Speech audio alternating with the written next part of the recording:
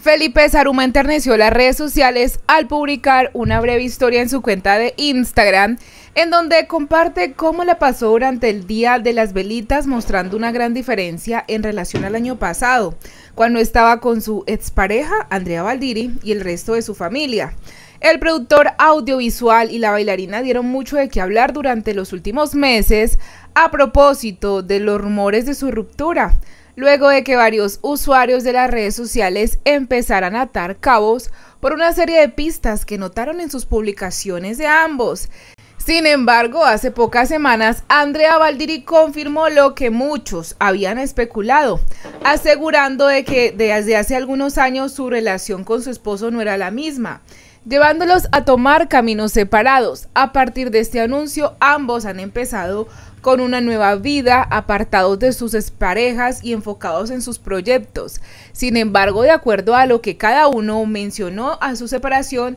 la relación quedó en muy buenos términos, pero tal parece que no lo suficiente como para compartir una fecha tan especial como el Día de las Velitas, ya que a través de sus historias, Felipe Saruma publicó un clip en donde se deja ver que en esta oportunidad estuvo alejado de su ex y de su familia, a diferencia del año anterior. De hecho, el melancólico clip que el joven publicó se puede ver que al parecer pasó esta fiesta solo junto a otra persona que era quien estaba grabándolo, sentado en una silla frente a una gran cantidad de velas,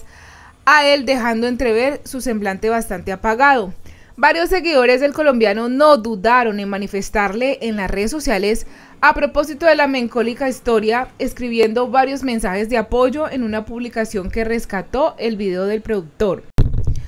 Comentarios como: el muchacho está sanando, esa vampira le chupó la energía, sí, finalmente duele, pero es lo mejor, solo que mal acompañado. ANDREAVALDIRI, qué mal tan grande le causaste a ese muchacho. Son algunos de los comentarios que han dejado en redes sociales.